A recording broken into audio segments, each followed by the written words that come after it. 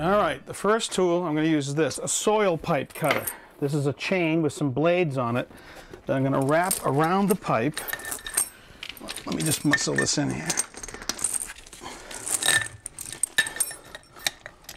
Okay, so we get that caught right there.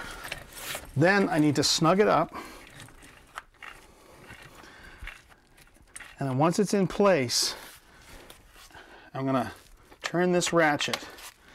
Now, what I'm worried about is that this pipe may be worn and the bottom may break away and not break clean, so cross your fingers. Here we go. This is going to make a loud noise.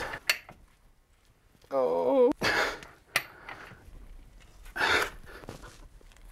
What do you think? This one? Oh. Yes.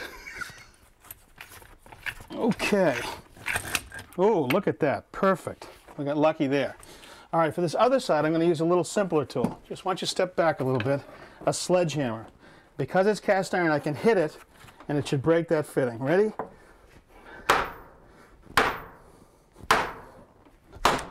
There it is. Okay, that's loose now. Let's try. Okay, that can go where it belongs, outside. The last part of the excavation is to get this old lead and oakum off the old pipe. What's oakum, Richard? Oakum is a sealing method used for the old lead connection. It's actually oiled hemp. Now I just want to chisel that away. Now, with the house trap removed, we've got to connect point A to point B. So, we've got an angled fitting and a cleanout, and I've connected them together with this, a no-hub coupling. That's a neoprene gasket, stainless steel bands that we tighten up. And that's going to hold those two together? Oh yeah, for the next 100 years. All right, so now I've got to measure the pieces of pipe that we're going to connect it all together with. So I'm going to hold it where I think it is. How's that look right there? Looks pretty good. All right. Looks like a 6. Let's try that. Okay, that's 6 inches on this end, and we're ready to cut. All right.